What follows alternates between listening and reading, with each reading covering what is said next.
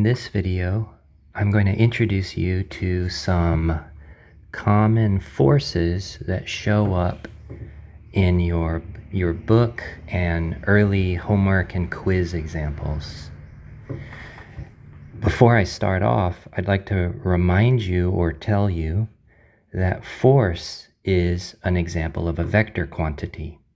Just like velocity and acceleration, the magnitude of the force is important, as well as what direction is the force.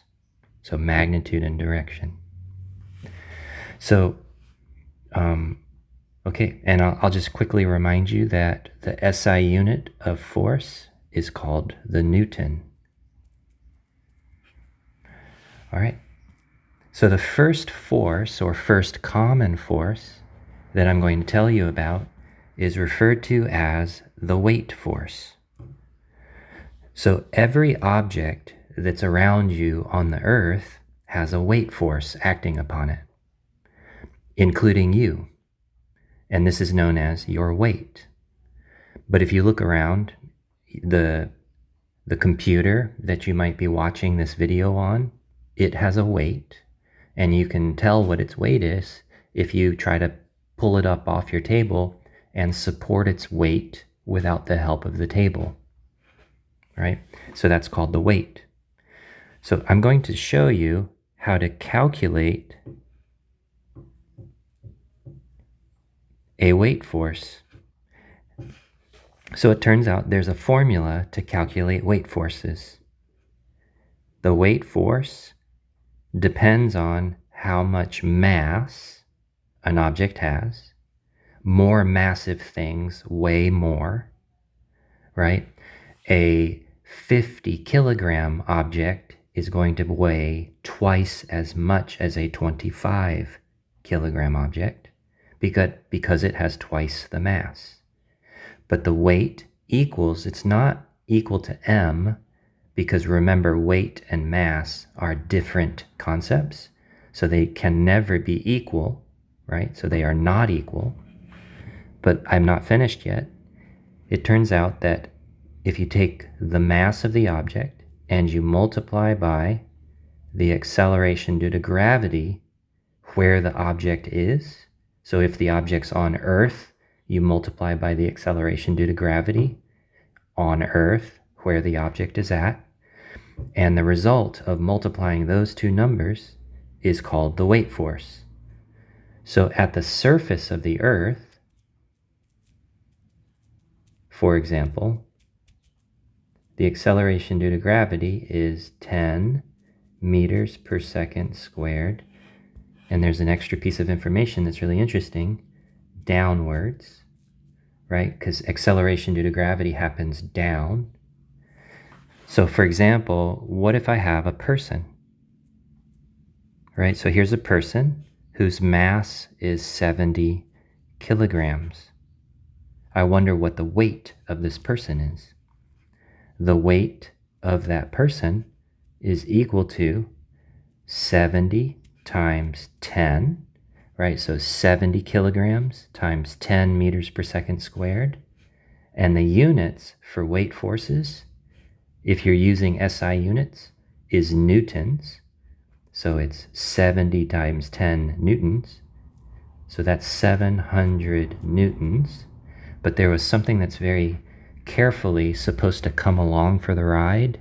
Remember that force is a vector.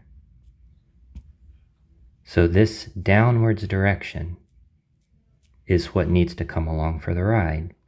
That is, the weight of the person is 70 times 10 down newtons.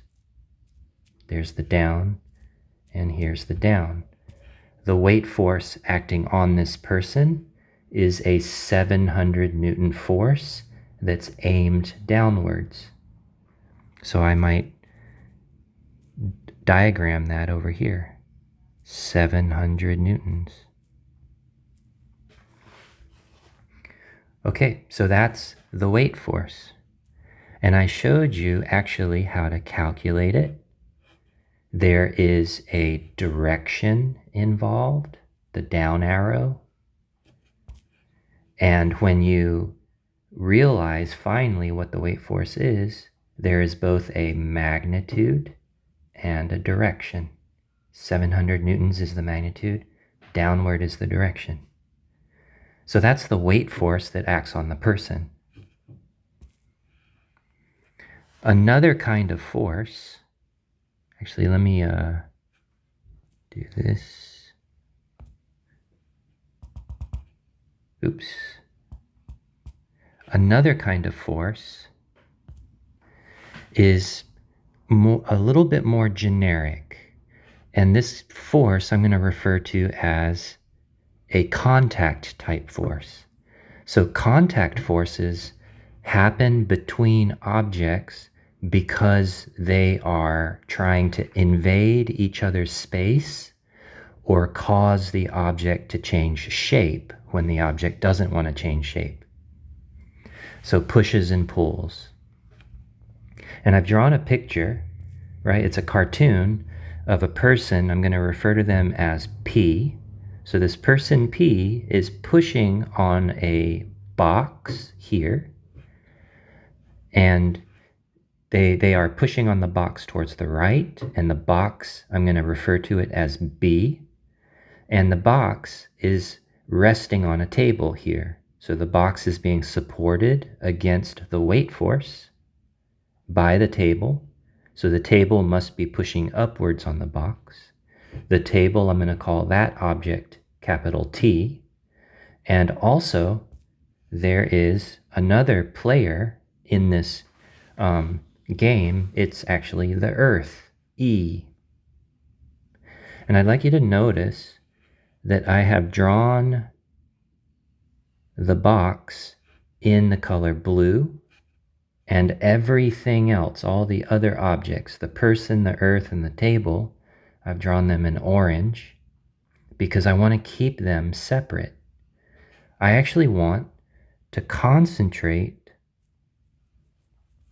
on one object at a time, so we're going to concentrate on the box. And in particular, we're going to concentrate on forces that act on the box. All right, so this is our focus. It's to concentrate on forces acting on the box. So up here, we had a person, and I showed you how to understand what's called the weight force that acts on the person. And this weight force for this person was 700 newtons. That 700 Newton force, we are not going to concentrate on it for the box, because that 700 Newton force does not act on the box. It acts on the person. So let's concentrate only on the box. So let's list out some forces that act on the box. So P, actually let me draw P in orange. So P pushes on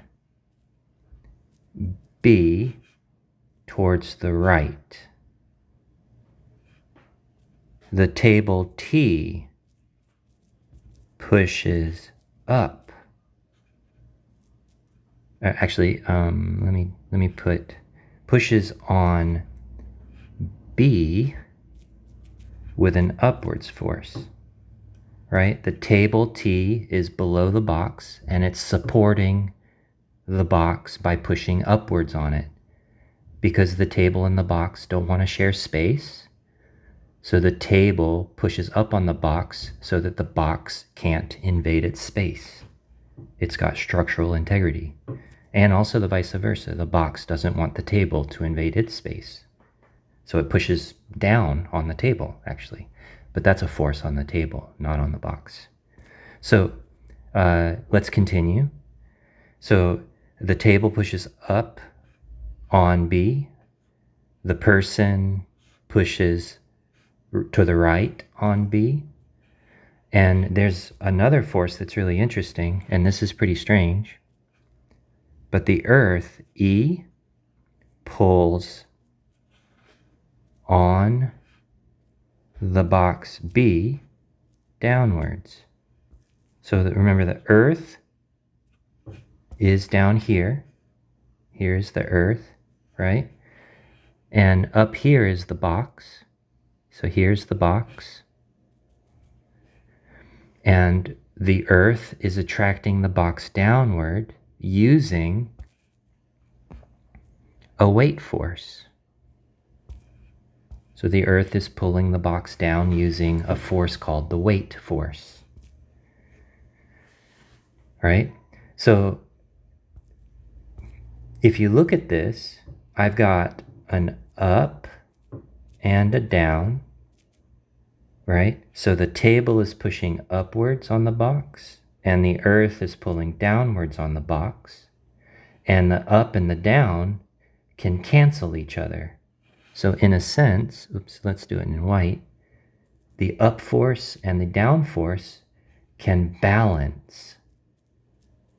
They balance each other. So there is no overall up or down force, right? There's individual up and down forces, but when they combine or balance it to zero in the up and down directions, which means there is a leftover rightward force.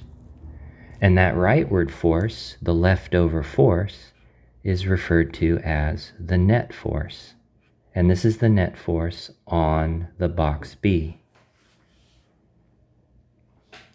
So I haven't been able to describe the word friction yet. I'm going to put that word a little bit lower. So from experience, right? So the point of this video is to describe some common forces.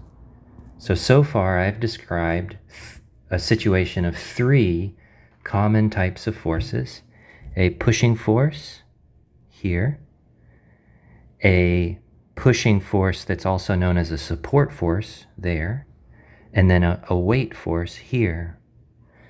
But you might also have had the experience of pushing on a box across a table and realize that actually if the table is somewhat rough, like what if the table had a bunch of sandpaper on it, or it was made out of rubber, or the box itself was sticky somehow on its bottom surface, then what you would be fighting is what's referred to as friction.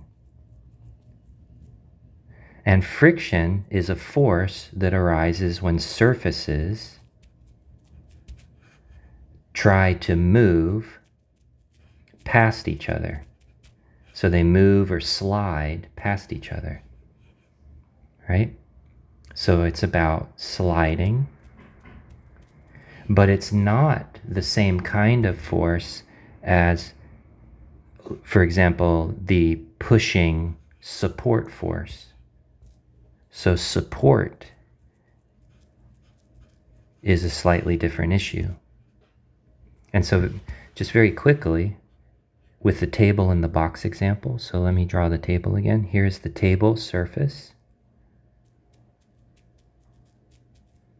Here's the table legs. The box is up here.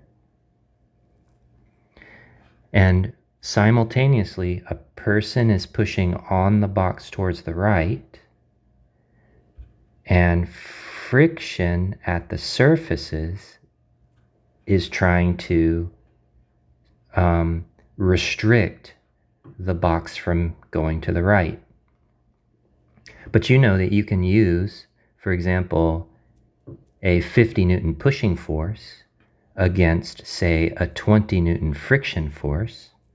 So this is the friction, and this is the push by the person. And so if you draw the box by itself, it's got a 50 Newton towards the right force, as well as a 20 Newton towards the left force. And the net, the total balance of forces, is 30 Newtons towards the right. This is called the net force. So friction is because of contact interaction between 2 surfaces that are trying to slide past each other.